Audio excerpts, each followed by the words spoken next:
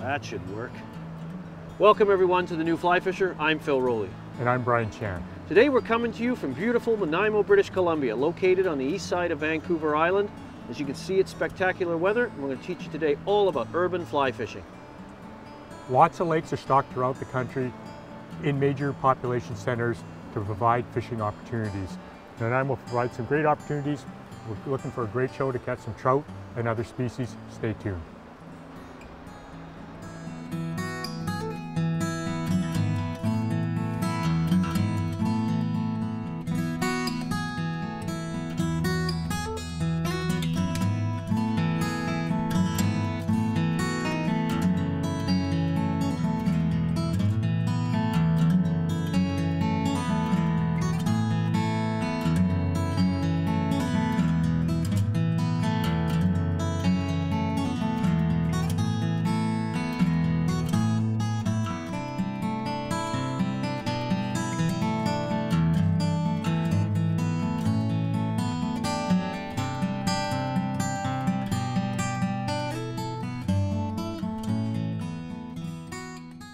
The New Fly Fisher has been made possible thanks to City of Nanaimo, Freshwater Fisheries Society of BC, Islander Precision Reels, and Orvis Sporting Traditions.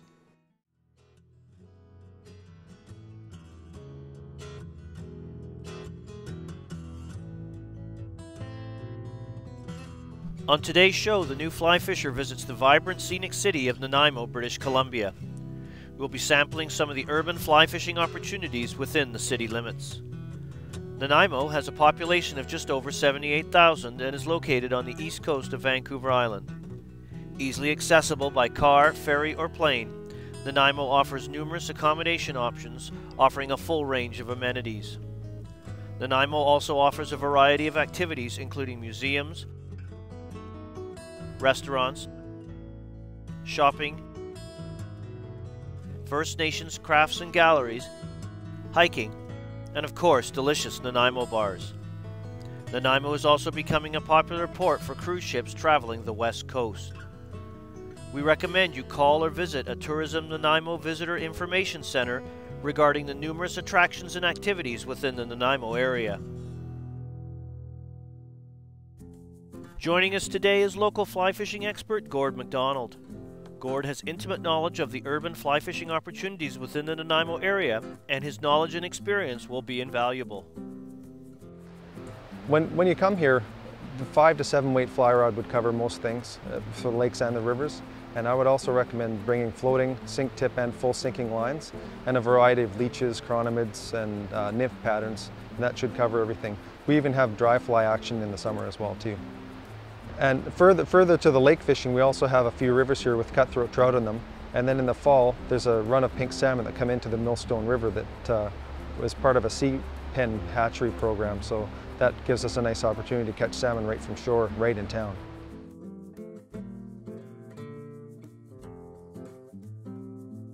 Fishing season runs all year long because we have such a mild climate here. Peak times tend to be within the spring and fall seasons.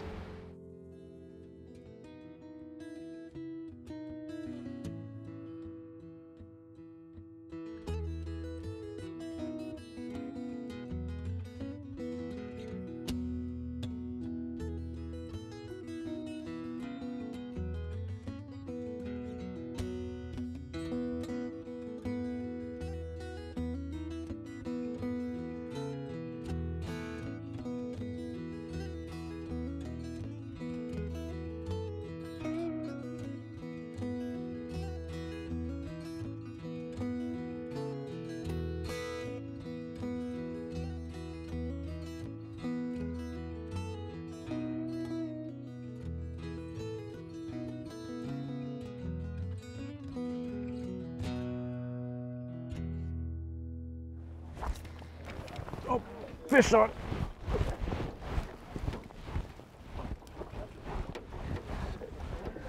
Fish on. It's a nice little fish. Just It'll work. we're anchored in 13. 13, yeah. So I got the indicator. We got lots of structure around here. So just grab the net and Indicator popped. So these indicators are excellent for working in and around structure because we can suspend the fly. There's lots of deadfall up here. And of course, lots of food organisms live amongst the deadfall, so you got to go into nasty places to get them. Nice little rainbow. And we're just fishing a balanced leech, a leech that's been tied to hang horizontally. So, whoa, perfect, Brian. Well done. See that? I'll just wet my hands. It's important when you're releasing fish to wet your hands. You have a protective slime on them, and nothing huge, but a little bit of a belly on it. Chunky. Chunky little catchable. Again, just a sample of some of the beautiful little fish you can get in these urban fisheries. It's hard to believe we're 5 minutes from downtown Nanaimo. Beautiful. Off he goes.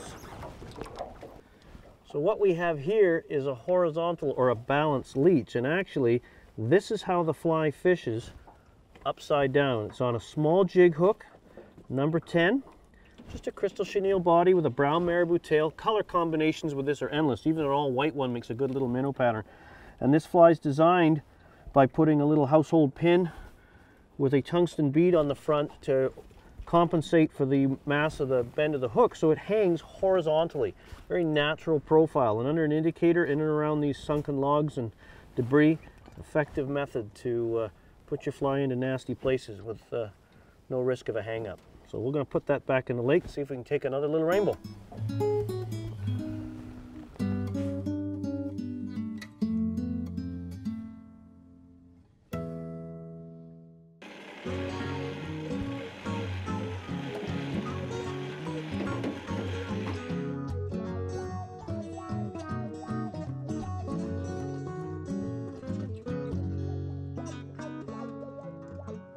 So Phil, we've found a nice little spot on the lake here on a big shoal. First of all, we found the lake using a map book, a fishing map book, and then inside the map book, individual lakes are listed. This particular area, our lake is listed. We looked at the contour maps, found a shoal, used our depth sounder to marry that information. And so these are valuable tools to help you get located and tell you what to use and where to fish. And they're available in magazine format, book format, as well as online. You can go to the Freshwater Society of BC website and download information like this for lots of lakes in the province. Yeah, and not only lakes in beautiful British Columbia where we are today, but all across North America. Government agencies, as Brian said, the internet, great sources to find information on the lakes you're going to target and help you learn them just that much quicker. Valuable tool, and anytime you go lake fishing, you should consider having an underwater contour or bathymetric map of some type.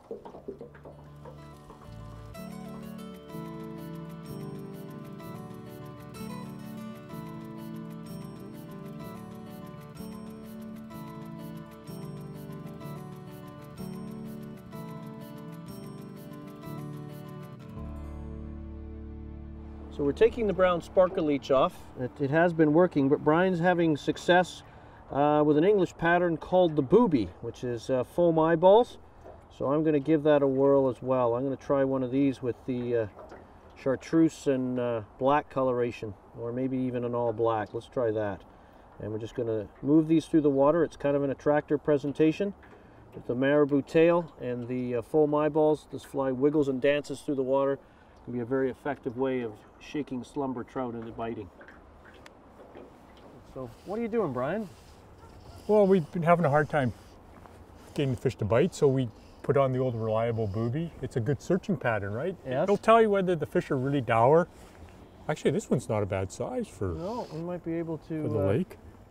Well, yeah, that's... But it'll get even the most dour fish to bite, and that's what we want to do. Yeah, between the marabou and the foam eyeballs, the fly has a unique wobbling action that fish just can't resist. It's an excellent way to, as you say, take quiet fish and turn them into biting fish. That's right.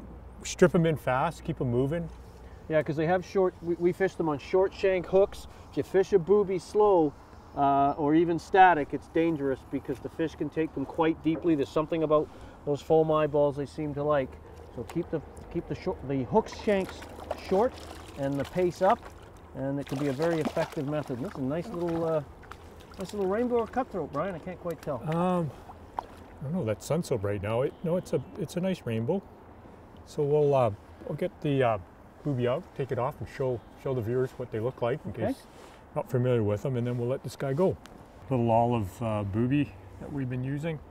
What color? And you've got a black one, all black one on. And short shank, but it's the big foam eyes, and when you're fishing with type 4 to type 7 lines and you're pulling them down and then they float back up and you're pulling them down, it just gets the aggressive nature in fish to strike out. It's probably something invading their territory and they want to get rid of it. So well, they're just predators that just so they do work. Hurt that. Yeah, it's a good looking fish. It's going to grow. Well, it's pretty unique. We've got the sound of the highway behind us. We can even hear the calls of the service department. You don't have to travel far to get into some exciting fishing.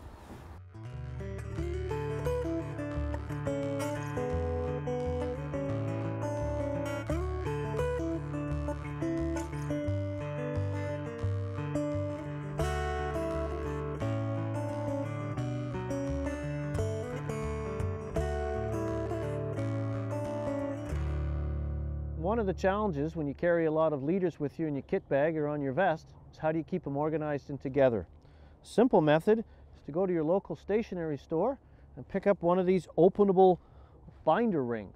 Simply place the leader on, or your leaders on the ring, close them up, they're all secure, flip around till you get the leader that you want, open up the ring, remove the leader, put it onto your line, and then if it's more than one bag, you can simply put it back on, or even for the waist, clip it up, and everything's together. It's a simple, neat system for keeping your leaders organized and together.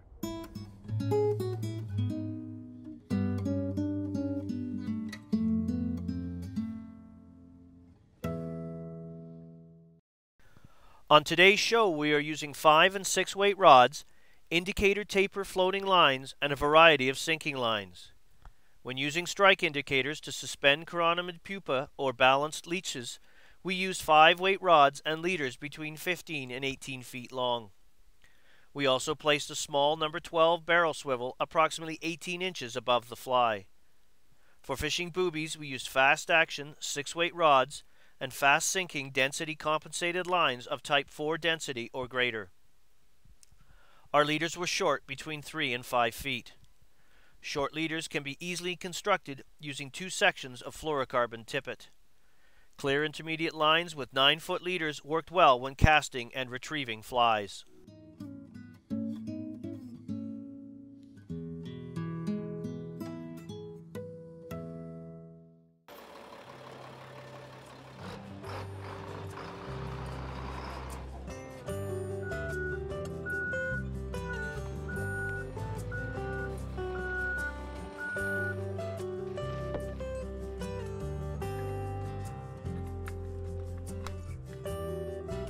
The Freshwater Fisheries Society of British Columbia is a not-for-profit society that works in partnership with the provincial government to deliver the province's freshwater stocking program.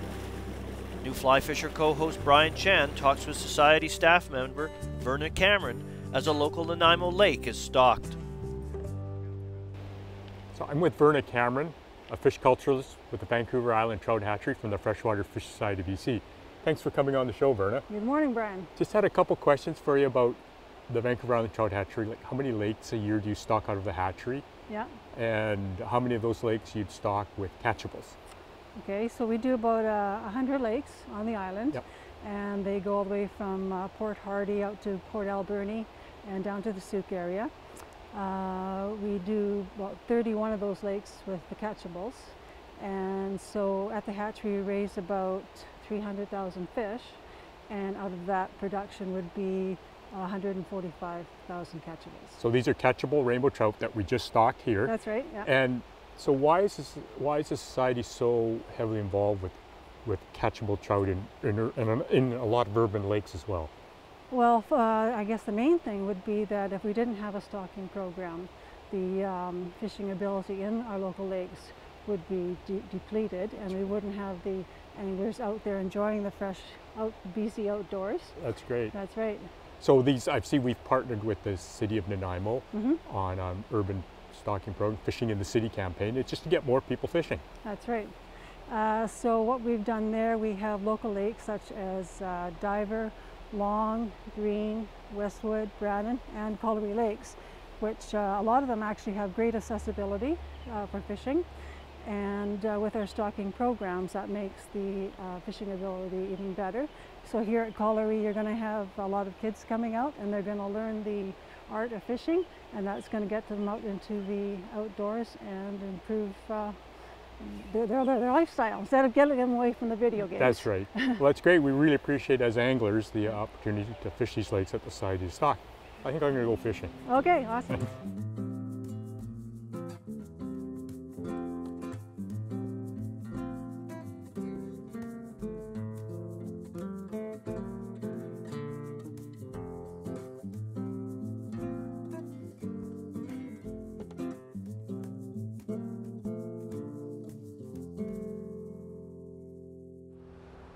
The nice thing about urban lake fishing is you really don't need a complicated fly box.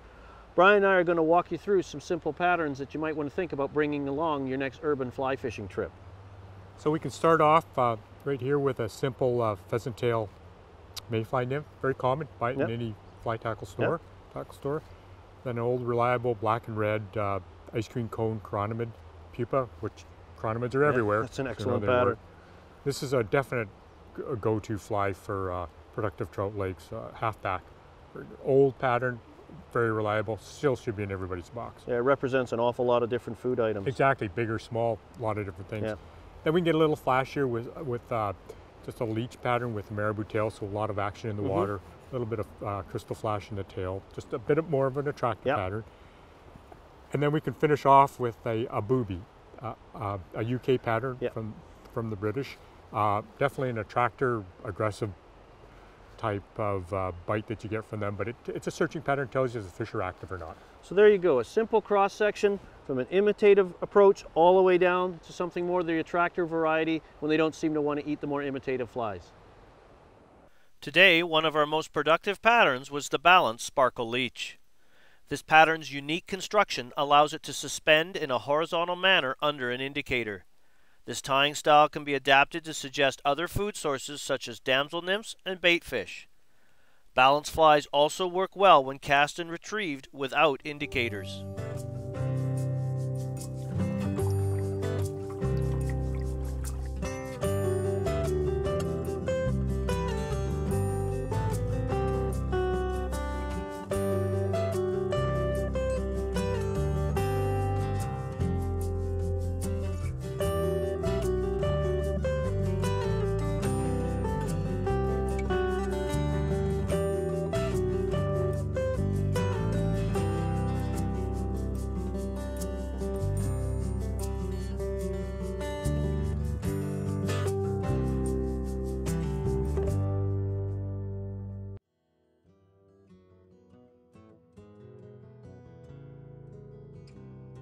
So Brian, we both like to use swivels.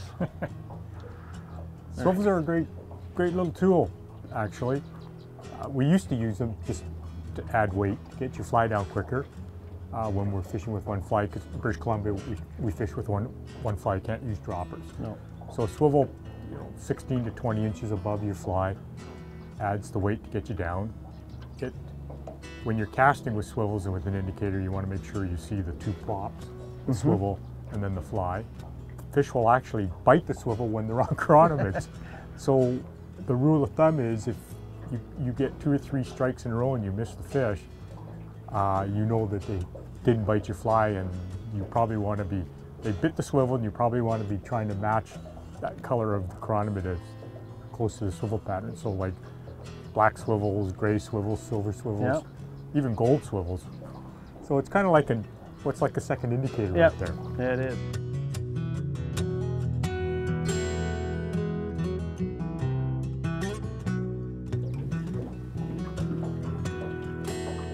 Holy smokes! And they're eating lots of them. Little green guys. Probably get them on green. So it probably explains perhaps why our green leeches are working so well, because they get tuned into the color as well. So anything green works, but you can see these are alive and wiggling. You see the silvery glow. Very small, 16s, 18s, big calabatus in there, a couple of them.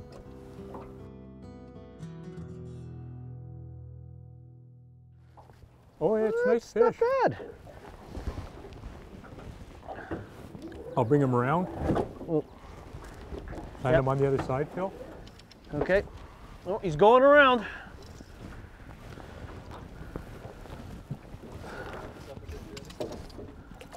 Oh, that's a nice little fish. Great way to end the day. Yeah, that's okay. Nothing wrong with that. It's been a great day. You know, we started out having to fish attractors. We saw some chironomids come off. We got a few on chironomids. And, but the leeches have been pretty good today. Yeah, it's always a good bread and butter staple. There's that one right top dead center, right in the upper part of the snout. Get that out of the way. Fish him out of the net a little bit. Lots and lots of fun. There you go. Whoops, doesn't want to go. There's a beautiful urban lake fish. Can't beat it. Lots of fun.